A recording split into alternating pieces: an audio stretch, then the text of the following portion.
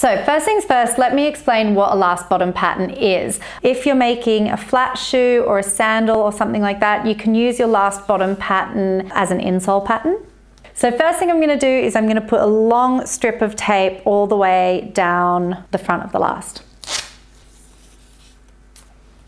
The main thing is when we're doing this, don't wrap the tape up around the edges, just leave it kind of upright like that. Next thing I'm going to do is just layer pieces of tape this way, and again just letting them sort of stay over the edge until we've coated the whole thing the whole way down. Okay, so once you've made your way all the way down the length of the last, we can then take our pencil and we're just going to rub the edge along the edge of the last, and it'll sort of help us see exactly where the feather edge is.